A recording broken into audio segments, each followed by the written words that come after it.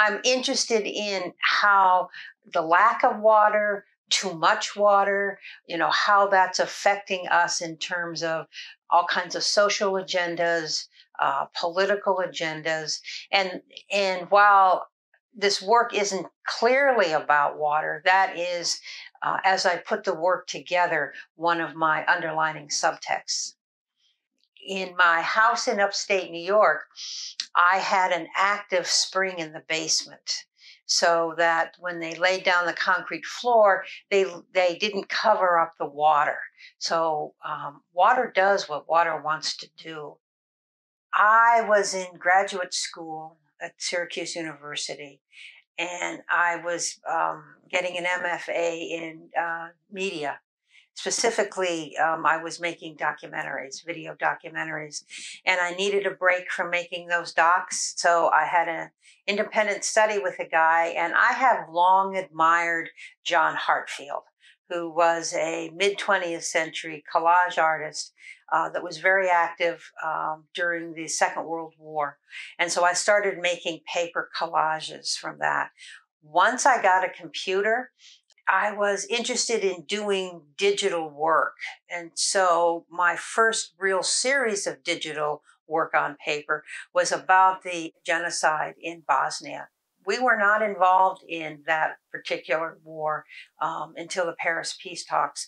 So I was interested in doing a body of work that directly addressed that kind of genocide.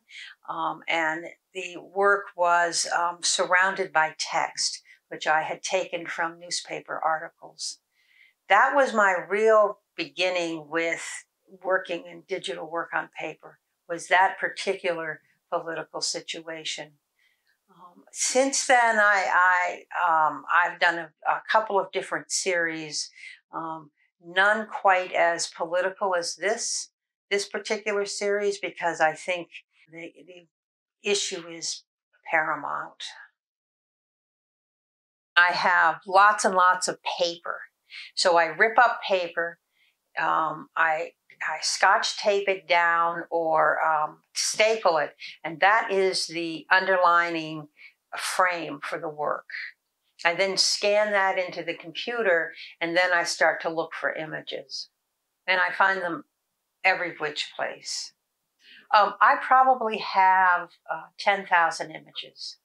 And when I'm really stuck, I'll go through most of them to put these pieces together. I have 2 terabyte, 5 terabyte external hard drives. I store stuff on floppy. I mean, I have them all over the place. It's a mess. I kind of like the idea of visual chaos and then organizing chaos.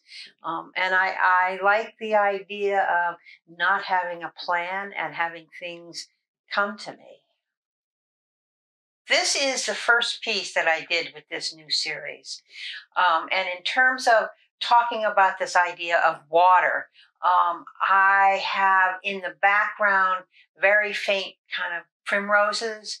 I have what I would consider a water stain. I have sort of ragged edges that imply, it's been out in the environment. And then I have this bird, right, that's actually going someplace. And behind it, I have yet another plant. So the plant, the flowers, and the birds are all sustained by water, right? And I find this to be fairly melancholy because of the color palette and this notion that, is this an endangered bird? Are these flowers disappearing in certain parts of certain landscapes because of climate change?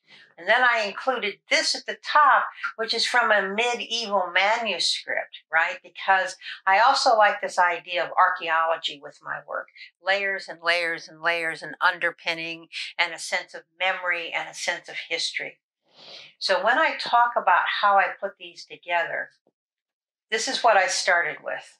So we have 1, 2, 3 pieces of paper, and then I would start to add to them another piece of paper. Again, this is from an early medieval